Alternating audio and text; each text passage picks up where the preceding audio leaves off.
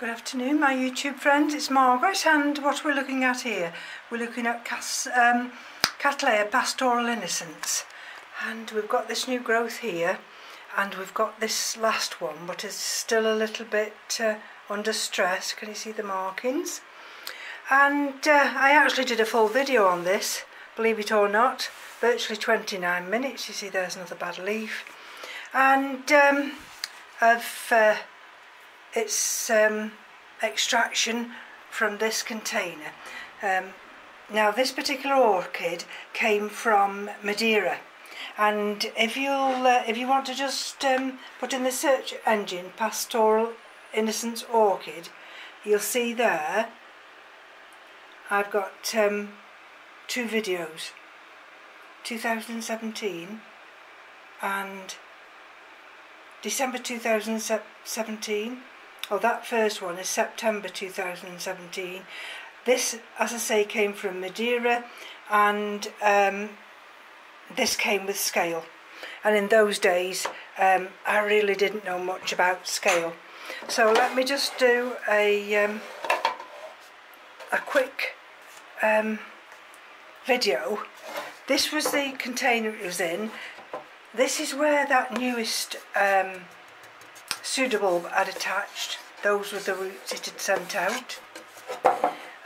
So it was in the self-watering pot, and so those are just some of the back parts of the root. The front parts were fine, and it was just potted up in hydrogen balls. So the other day, I think it was yesterday, I noticed I'd got this dying leaf here, and I just thought it was an aging leaf. Then I looked today and I'd got this leaf, and if we look here, this damage was sunburn. I thought that pseudobulb is also going discoloured. So I knew I had to act, and when I removed it from the pot, that was the rear end of it. So what I've done, that's all for discarding now, that was the end of this sympodial orchid, and I've put it here, and I've put cinnamon on that root, on that area, for the simple reason I wanted it to seal it, and I also wanted to check it hadn't got fusarium. So I've put a little bit of sphagnum moss. We've got one root here, but that's got a crack on, and that will probably abort it. And this will just lay on the shelf at the moment. I've got this piece of foam here, which if I turn over, you'll see there. The back part of this orchid sits nicely on that, and I can put it on this shelf here. And so this grew in all different directions. It grew from the part that I've just discarded.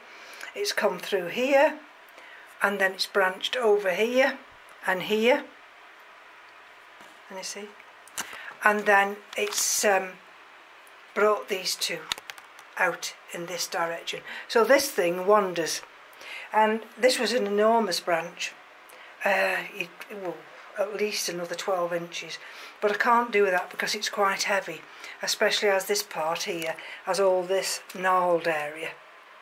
But at the moment I'm going to keep it like this,